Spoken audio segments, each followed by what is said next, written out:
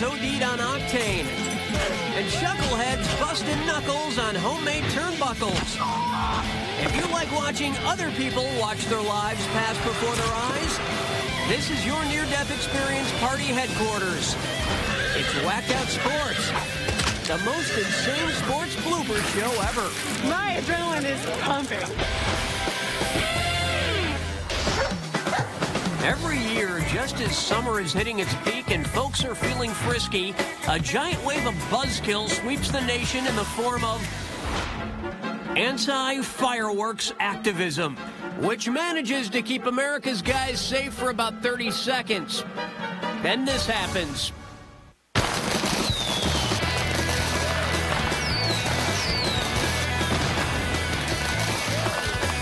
Happy birthday, America. If our founding fathers were alive today, you know Patrick Henry would be firing a Roman candle at Nathan Hale's butt. Right now, I am on my knees in the booth with my palms pressed together, and I beg you, do not try this at home. Or on the backyard deck. Under your sleeping cousin's legs is no place for a lit sparkle fountain. Also, don't throw quarter sticks of dynamite into decorative ponds if you can help it. You don't want this to happen to you, right? Good. Glad we're all on the same page. All right, who tampered with the sign? Living on the coast, you can really start taking tasty waves for granted. But what about places where there are no waves? Places like Newcastle, England. These British backyard bozos spend their gray summer days car surfing.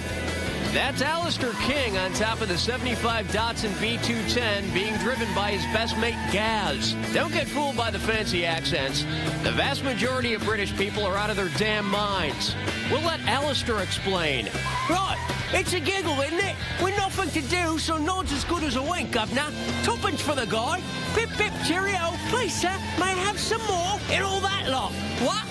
Can't argue with that, mostly because I have no idea what the hell he's talking about. Still, this beats sitting through a Judi Dench movie any day.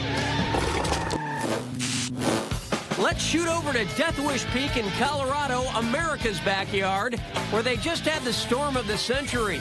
Oh yeah, that's 8 feet of ski-dazzling fresh powder, my friends.